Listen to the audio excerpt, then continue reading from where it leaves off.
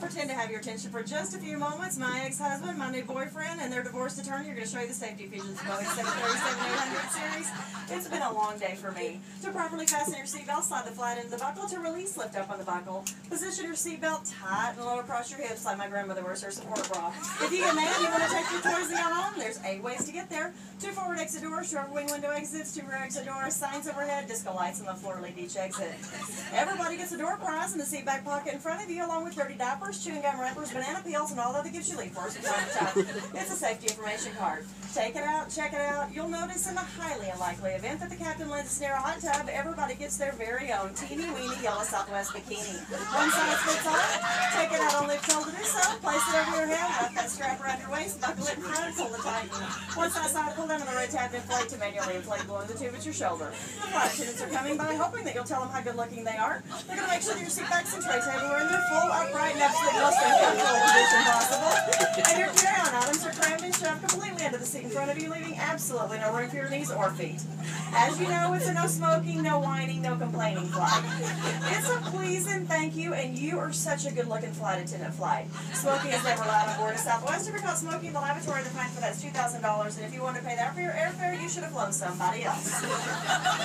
If we do make you that nervous the next hour and a half, you're more than welcome to step outside. We don't discriminate at Southwest. We have a special smoking section just for you. We'll even show you a movie tonight. We have Up in the Air. And the flight attendant serving you, her name is Wendy, and her motto is, if you can light it, you can smoke it. Federal law prohibits tampering with, disabling, or destroying any smoke detector or webcam in either of our laboratories. Federal aviation regulation requires passenger compliance with the lighted passenger information signs and posted placards. Basically, just do what we say and nobody gets hurt. And although we never anticipate a loss in cabin pressure, if we did, we certainly wouldn't be at work tonight. But if needed, 4 oxygen masks off the compartment overhead.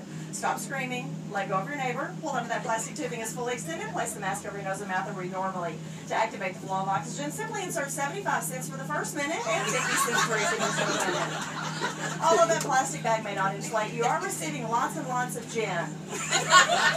Oxygen, that is. And if you're traveling with small children, we're sorry. If you're traveling with more than one child, pick out the one that you think might have the most earning potential down the road.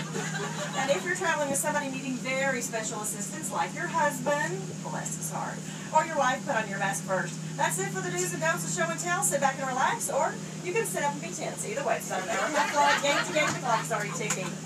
Seriously, if there's anything at all that we can do to make your flight more enjoyable, please tell us.